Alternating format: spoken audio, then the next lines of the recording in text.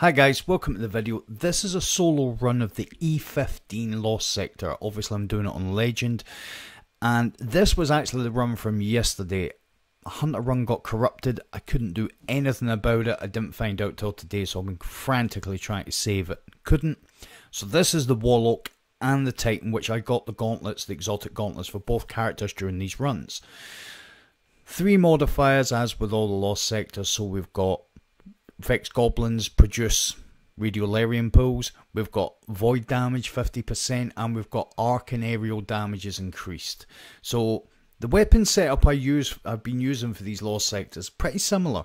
I will run different weapons as we go on, but I found that these are really efficient. So same as with the last Lost Sector, I'll commentate the first run because the strategy is pretty simple. So we'll go on Voidwalker top tree. I do like the stasis subclasses, but not enough to actually run them. The Night Watch Scout Rifle, Last Pedestrian Pulse Rifle, and the Anarchy, and roughly the same kind of mods because it's a very similar sort of idea. You can see the mods I'm using.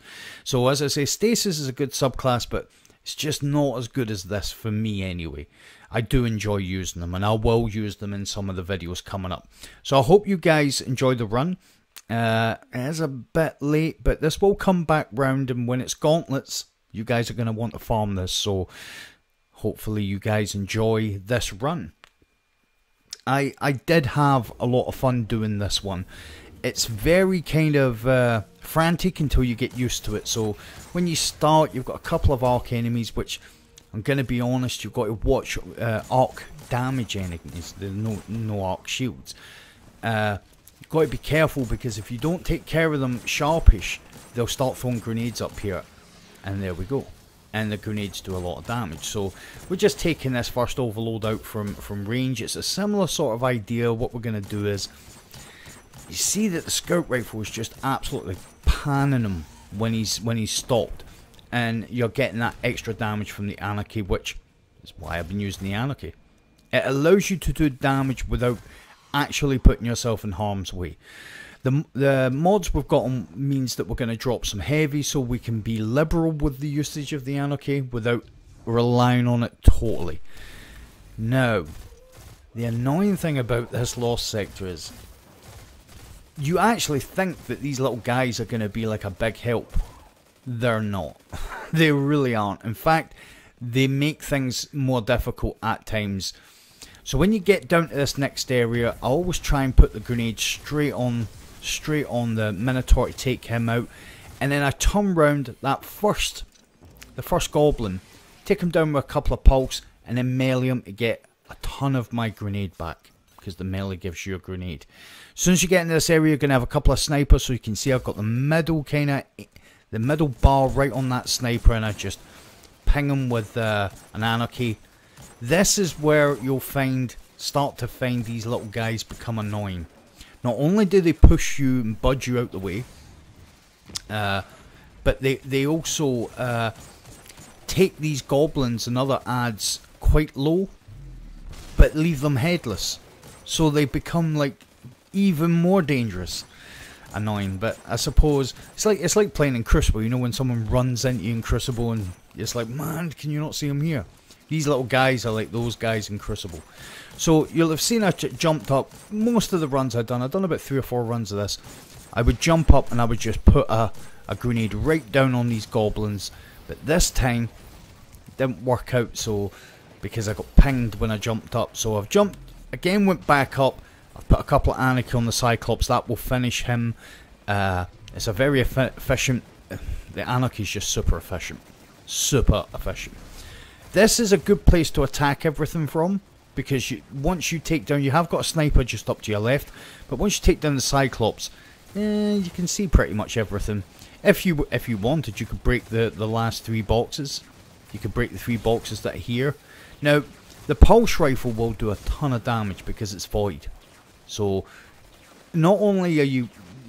It seems to be, and it wasn't something that I noticed to start with, but you do that same damage that the opposition are doing with the same burn.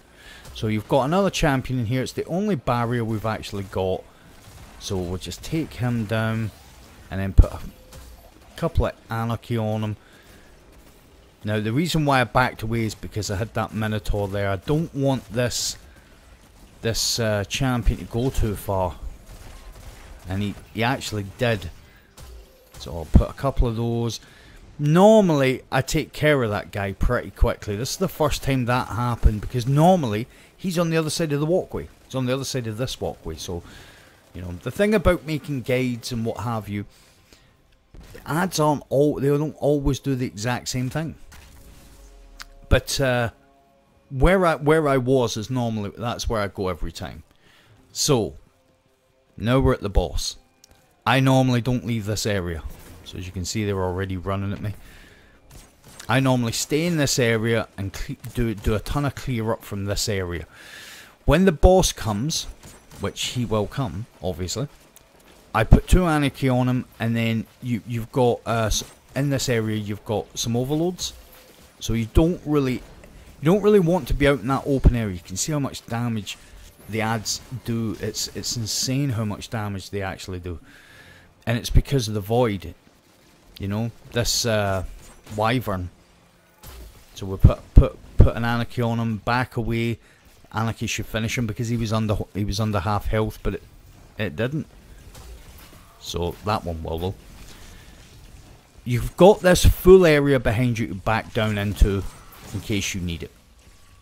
So when the inside, once all the ads are gone, the inside of the room slightly changes colour, and then you can expect the boss. Now, my only tip for the boss is, you'll see I'm trying to wait until he isn't facing this doorway to attack, because if he's facing the doorway, his attacks really, you can't survive more than 2 of them. 2 of them will kill you. Splat, if one of them directly hits you, it'll probably kill you. So what I do is I put the 2 Anarchy on him. I can see when they've stopped hurting him, and I can just kind of mop up ads from this area. He will move to he's got like 4 positions. If you do good damage, he'll skip one of them. So he starts on the top bit. He'll come over here, then he goes over the other side of the platform, and then he goes back on the platform. So this is the first of our overloads. Unfortunately for him, I had my Nova and just never bothered about him. So I'm going to go back, do a bit of clear up work, because if it's worthwhile trying to take these ads, because if you don't, the little guys that are there to help you, they'll just make them headless. Their weapons are really bad, and then they'll just come charging at you in full auto. So I'll put a couple of more there, and every time as you see there, every time I fire, I'm right back in here. And I try and wait until there's no more fire coming in, more ads come. This is your next wave, which you've got an overload in this wave as well. So as I say, I'm really being tentative at this point, because I'm close to beating the boss, but I know that there's still another overload. I think I just seen him there to the right. So the boss is dead. There's your overload. So we'll put a grenade, and then normally I'll stick some Anarchy. I'll try and stop him again. There he is. And just put 2 Anarchy on him. That should be enough. And that is the run, guys. This is your area. You know that everything's clear when the lights change back to kind of a whitey blue. They go red when all the ads are in there. I hope this helps. Thanks a lot for watching the video, guys. You can see I've got the gauntlets. I will leave you guys to watch the Titan run, and I will see you in the next video.